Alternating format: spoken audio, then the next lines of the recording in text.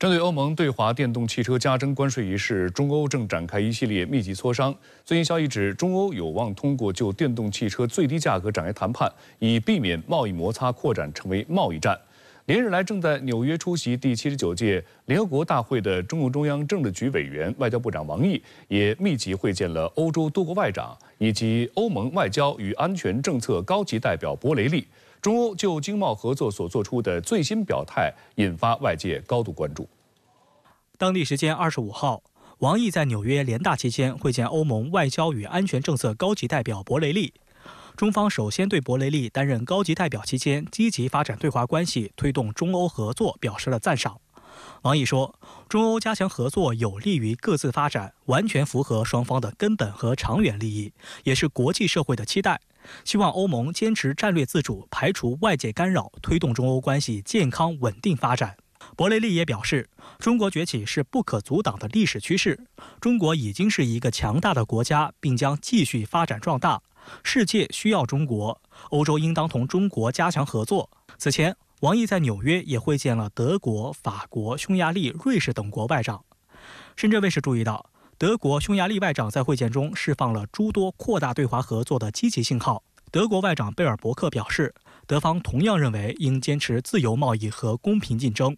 通过开放透明的对话协商解决遇到的问题，维护国际贸易规则和秩序。作为世界上最大的单一市场，欧盟应努力保持市场开放。匈牙利外长西雅尔多更是在会见中承诺，匈牙利将投票反对欧盟委员会对中国电动汽车加征关税。当前，中欧正就电动汽车关税展开密集磋商。上周，商务部长王文涛与欧盟贸易负责人瓦尔迪斯·东布罗夫斯基斯举行会晤。中方称，将与欧盟就电动汽车调查谈判持续至最后一刻。此后，欧委会作出技术性妥协，利用法律手段给中欧双方谈判争取了更多时间，将最终投票日从9月底短暂延长至10月初，目的就是给中方再次提案的机会。据悉，中方的谈判代表们仍在欧洲与欧方官员继续展开磋商。在26号召开的商务部例行记者会上，发言人何永乾透露，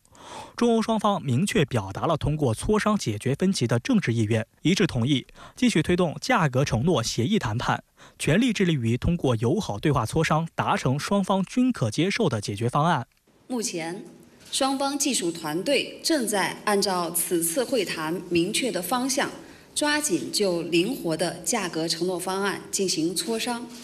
全力以赴争取在中裁前就解决方案框架达成共识。何永乾强调，中方既有通过对话磋商妥善解决分歧的最大诚意，也有坚定不移维护中国企业正当权益的最大决心。有消息指，欧盟将在关税草案中增加一项条款，允许欧盟在法案投票表决后继续同中国进行谈判。这也代表，如果欧盟10月初投票后决定加征关税，中欧仍能通过磋商的方式寻求更多解决方案，从而避免贸易战。分析认为，欧盟之所以增加这一项条款，主要是为了弥合其内部的分歧。德国作为欧盟大国，明确反对加征关税。德国副总理哈贝克23号还表示，德方正在努力寻找一种不会陷入关税战的解决方案。据悉，德国可能倾向于投弃权票。不过，要等草案正式版本出来后，德国才会做出最终决策。西班牙方面虽然没有透露将在投票过程中采取何种立场，但其首相桑切斯不久前访华，公开透露其改变了以往支持关税的态度，并呼吁欧盟放弃征收额外关税的计划。欧盟考虑到它的一个市场的最终的承受能力和以及这个。看能不能有一个弥补的一个途径。有些欧洲的一些产业和有些国家它是不赞同这个对中国进行征税的，所以某种程度上也是安抚。欧洲运输与环境组织高级主管茱莉亚·波利斯卡诺娃日前分析，欧盟内部反对关税的声音并没有达到推翻草案的最低门槛，因此加征关税的决定很可能会在短期内实施。但中欧仍然可以就电动汽车进口价格或者数量达成某种协议，从而改变关税决定。And when we talk about tariffs on Chinese EVs in Europe, I think we always forget the other big part of the picture. What is missing is the affordable supply of electric vehicles in Europe by European manufacturers. 需要指出的是，关税谈判非常复杂繁琐，比如美欧有关波音空客飞机补贴的争端，案件磋商谈判经历了长达数十年的时间，尚未彻底解决。欧洲的乳业厂商虽与欧盟绿色转型关系不大，但正紧盯中欧电动车谈判进展。The European dairy is a hostage, if you will, in trade tensions that are completely unrelated with milk and dairy.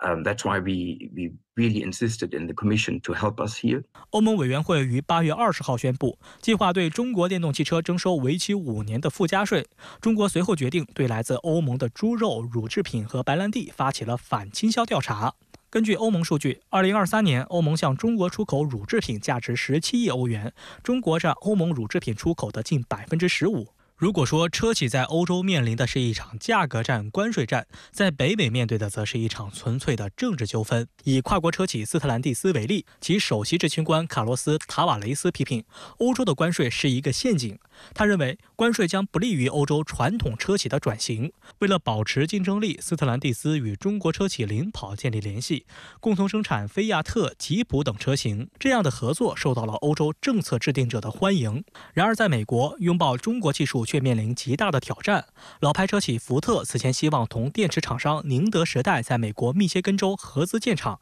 但遭到美国共和党议员的强烈阻挠。此外，拜登政府已经确定对中国电动汽车征收100%的关税，而且还提议禁止装有中国软硬件的汽车在美国道路上行驶。针对中国电车，美国政府正在酝酿一套组合拳。此举引发美国内部人士的担忧。《纽约时报》刊发文章指出，许多中国问题专家认为，对华恐惧已经过度，而且也在伤害美国消费者。文章说，如果美国汽车制造商无法获得最新技术，就有落后的风险，因为中国是世界上最大的汽车市场，并主导着电动汽车电池的生产。针对美方最新举措，商务部25号回应称，美方做法毫无事实依据，是利用政府力量干扰企业经济商业合作的非市场行为，构成经济胁迫。中方敦促美方停止对中国企业的无理打压，中方将采取必要措施，坚决维护中国企业的合法权益。欧盟27个成员国计划下个月进行投票，决定是否要对中国电动汽车加征关税。你有什么观察？欧盟启动对中国电动汽车反补贴调查之后，中欧之间进行了多轮次的沟通和磋商。中国以最大的诚意进行沟通与协调，希望能够通过协商的方式解决贸易争端。欧盟已经推迟了投票，同时呢，有媒体披露说，欧盟将在关税草案中增加一项条款，允许欧盟在法案投票表决之后，继续与中方就关税问题进行谈判。换句话说呢，即便是欧盟投票结果要求对中国电动汽车加征关税，双方依然可以进行谈判和磋商。